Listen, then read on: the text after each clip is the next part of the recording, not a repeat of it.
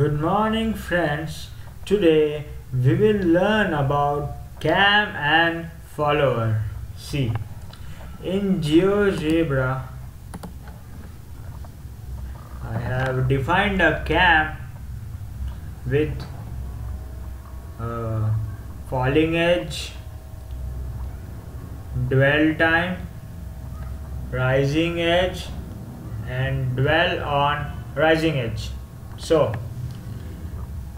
in many mechanisms we use cam and follower system. So if complex mechanisms are to be simulated on Geogebra, we can use such cams, and today we will learn how this cam is been made. So let's first learn basics about cam.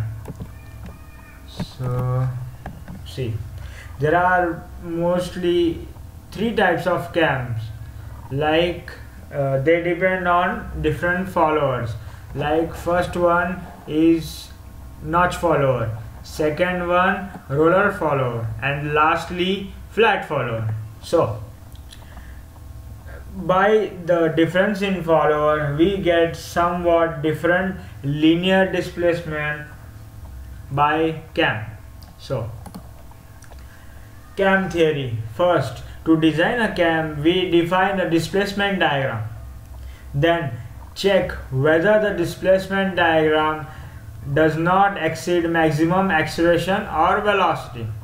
When we get safe points, we trace those on Geogebra and find the follower's movement, and further analysis can be done. So let's consider an example with a given displacement diagram. Like initially there is a dwell time till 20 degree, then there is a rising edge till around 160 degree, then again a dwell.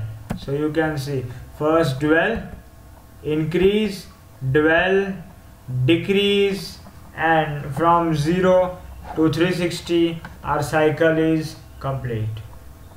So now let's see the things we saw in Geogebra. Like base dwell time was represented by yellow, rising side was represented by green, dwell on upper side was given by red, and falling side was given by blue. So we saw the animation. Now we'll see about the points, how the equation of points is been given on Geogebra, because basic principles of Geogebra works on equation. So the whole equation behind any point A is equal to its base diameter plus offset displacement into cos of actual angle plus angle for slider. This is just for motion purpose. Similarly, y coordinate will be given by base radius plus offset displacement into sine of actual angle plus angle of slider. So for better understanding we will split the equation. If as we know, the parameter equation of circle is r sine theta, r cos theta. Okay. Now if we want to increase the radius, that means displacement on cam, we need to add a parameter named c. So we added c in radius. Now irrespective of a, the radius will be 50 plus c. Now if we want to give motion to cam, we have a displacement into cos of a, that is initial angle, initial approach, and plus the b, that is the value of slider. So initially if the point is at 30 degree, so we will write 50 plus c cos of 30 plus b, where b will define the slider.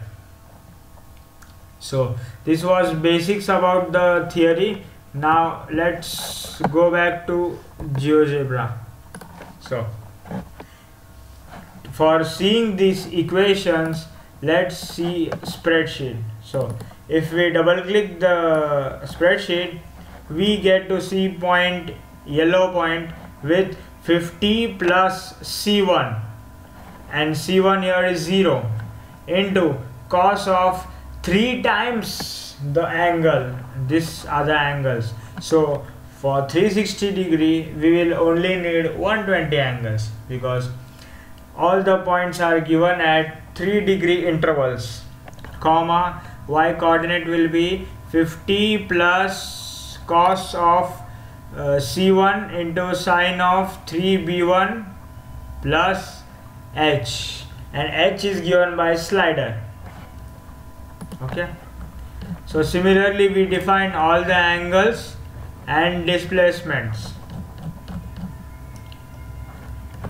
and we get this curve. Now we get the cam between inner circle of 50 radius and outer circle of 75, because our maximum displacement is 25, which we can see in spreadsheet. See, if you see here, the red at 25 plus base radius 50, so 50 plus 70, 25 is 75. So here at 75 we get the circle. So this was all about cam theory on GeoGebra. Thanks for watching. If you like the videos, do subscribe and see my other videos. Thank you.